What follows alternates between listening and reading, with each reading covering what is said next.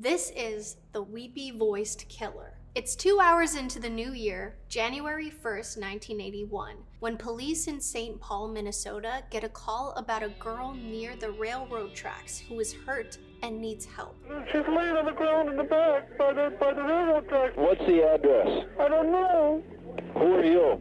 The police try to get more information out of the caller, but they don't offer much more info besides the location and to hurry. The police respond to the call and find Karen Potak, who's barely alive, and they rush her to the hospital. Karen survives, but has no memory of her attack. No physical evidence is found at the scene, and it seems like no witness either, so the police department has no direction to go in, and the case goes cold. The one remarkable thing they remember about the case is the odd, weepy voice of the caller on the other end of the line that sent shivers down their spines. Don't know why I had this terror.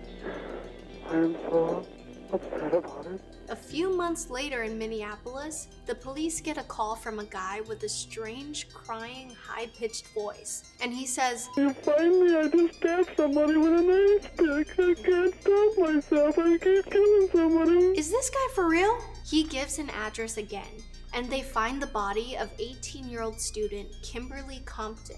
When police get there, they realize that the person who they spoke to on the phone is exactly the person that he says he is. Police didn't release the details of the autopsy or the weapon used to the public, so when the callers specifically mentioned an ice pick to them, they knew that he was for real. After this, police officially named their sobbing suspect the Weepy Voiced Killer, which is sometimes shortened to WVK in articles, which I'm going to shorten even further to the DubVK. He calls back again 2 days later saying he's sorry, that he doesn't know why he does these things, and that he'll try not to do it to anyone else. But this time, he stays on the phone long enough for the cops to be able to trace the call. Hell yes! They track down the call to a bus depot phone booth, but by the time the cops get there, the blubbering boogeyman is gone. Hell no.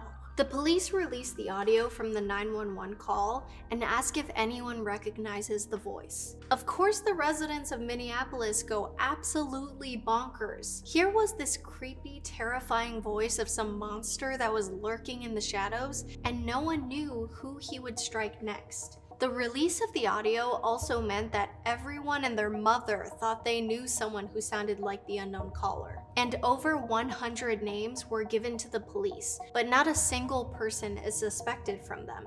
With no evidence and no witnesses, once again, the case goes cold, and the city grows more paranoid. 5 months after the news segment, the police answer the phone to a familiar-sounding voice. The voice claims that they are responsible for what happened to Barbara Simmons, a 40-year-old nurse who would soon be found caught in the underbrush by the Mississippi River. He also mentions that he is responsible for Kimberly. He even goes so far as to call back 3 days later to correct some of the details that the reporters got wrong about Kimberly's case in the papers that day. This is approaching serial territory.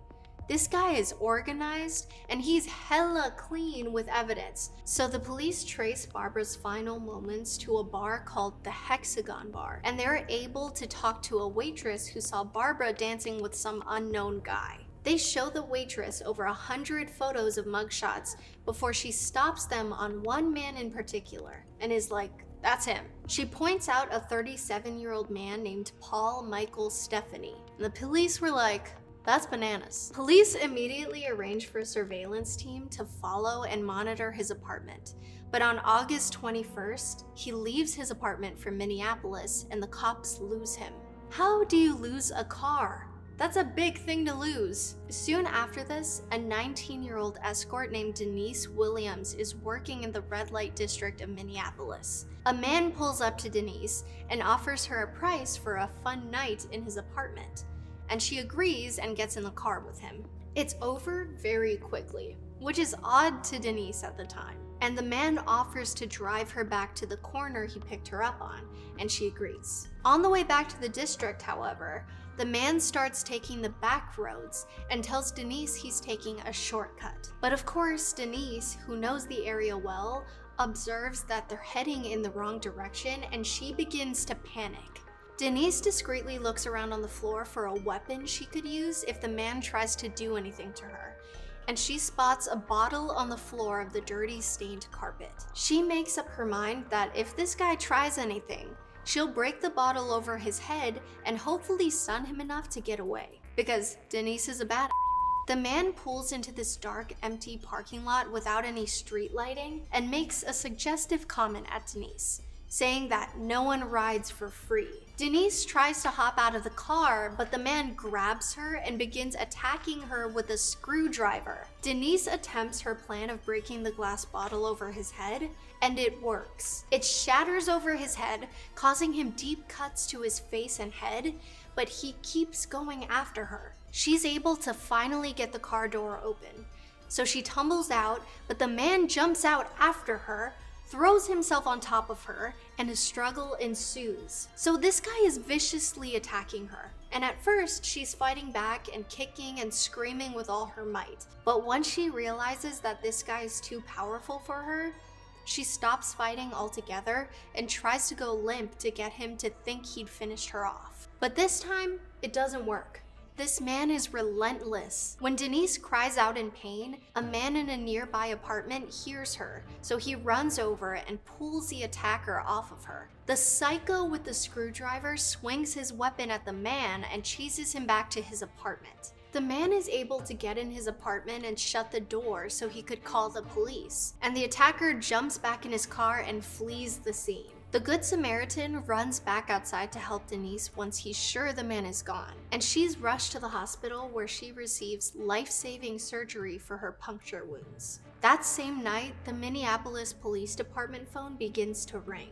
On the phone, the soft, blubbering voice cries to them that he needs an ambulance, that he's all cut up, and then he gives them his address. The ambulance and police pull up to the residence and knock on the door. And who answers the door but none other than the same face that was picked out in the mugshot by the waitress, Paul Michael Stefani. They arrest him, and Denise easily picks him out from his mugshot as her attacker. And finally, nearly 2 years after Karen's attack by the railroad tracks, the Weepy Voiced has a face. As investigators begin to dig into this man's past, suddenly a lot of things about him are beginning to make sense. Paul Stefani grew up in a deeply religious home and had a history of psychiatric problems, along with a previous assault charge, hence why his mugshot is available to the police. Paul lived by himself and worked as a janitor.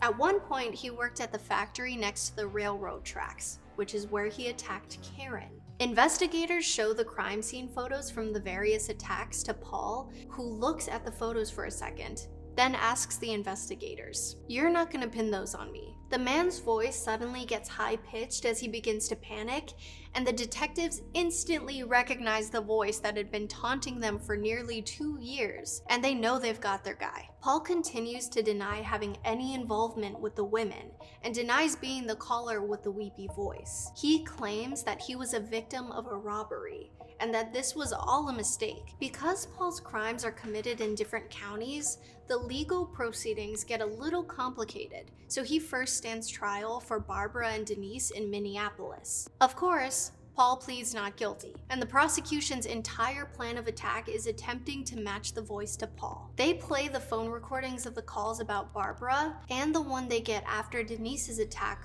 for the courtroom. Then they play an audio recording of Paul's voice during his interrogation immediately after his arrest in an attempt to match the voice. Voice experts testify that while the voices are remarkably similar, they can't conclusively say if the voices are an exact match or not. Enter Paul's sister. She listens to the 911 call, bows her head, and says she knows without a doubt that the voice on the phone is her brother. The trials last 6 weeks, and Paul Stefani is found guilty for taking the life of Barbara and is sentenced to 40 years in prison. Stefani also pleads not guilty to the attack on Denise, but he's convicted again and is sentenced to 18 more years. Despite the fact that Paul is found guilty for the attacks on the 2 women in Minneapolis, the jurisdiction of St. Paul, where Paul is supposed to be tried for the attacks on Karen and Kimberly, didn't believe they would have enough evidence to convict him. The prosecutors believe that voice evidence wouldn't be enough to convict someone, so they elect to leave the cases of the two women unsolved, robbing the families of both women of any possible closure. Fast forward to 1997. It's 12 years later, and Paul calls up his local police from prison. He's just been diagnosed with terminal melanoma, and he wants to come clean and confess to the two other attacks in St. Paul that he was never formally charged for. So the St. Paul police schlep over to his cell to conduct an interview, and Paul officially confesses to the attacks on Karen and Kimberly. Then he confesses to a case that police hadn't ever been able to solve: the drowning of Kathleen Greening in her own Roseville apartment in July of 1982. Unbeknownst to everyone, Paul claims another life just weeks before his fourth victim, Barbara. Detectives pull Kathleen's file from the cold case section and go back over it, and they find this address book they'd taken from her home as evidence. They flip through the pages until they find a contact with the name Paul S. Next to that name, they see Paul Stefani's phone number. And finally, for Karen Potak, Kimberly Compton, and now Kathleen Greening, some sort of justice has been done. The judge who convicts Paul in Barbara's trial says he doesn't believe that Paul enjoys or relishes in what he did. The judge believes that Paul feels guilty for what he did and makes the 911 phone calls because he just can't stop himself. Paul explains to doctors that taking life was just as natural as giving life to someone or eating food. In 1998, Paul Michael Stefani passed away from melanoma at the age of 53 while serving out his 58-year prison sentence. But was Paul born this way?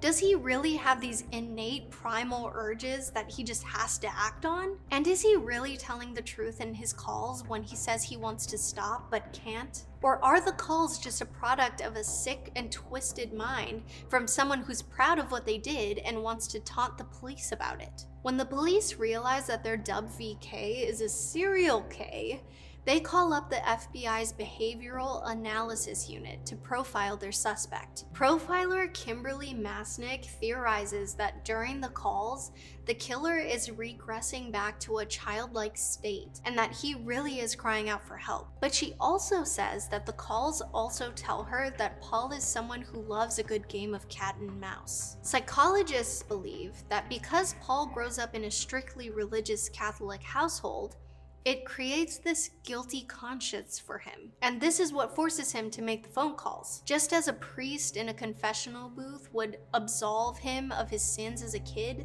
Paul uses his 911 calls as a way to absolve himself from his crimes. This is further proven by the phone call Paul makes after he slays Kimberly when he screams that he'll never make it to heaven. Paul also claims that his stepfather was quite violent, and it wasn't uncommon for him to smack one of the kids over the head and for them to go flying down the stairs. Experts believe the instigator for Paul's crime spree came when his wife divorced and moved out, taking their daughter along with her. Around that same time, he lost his manufacturing job, and well, you know the rest. And that about does it for the terrifying tale of the Weepy Voiced Killer. The dub VK sticks out to me a lot because of the fact that experts believe he still had a conscience and felt remorse. He just seems like such a rare breed of predator.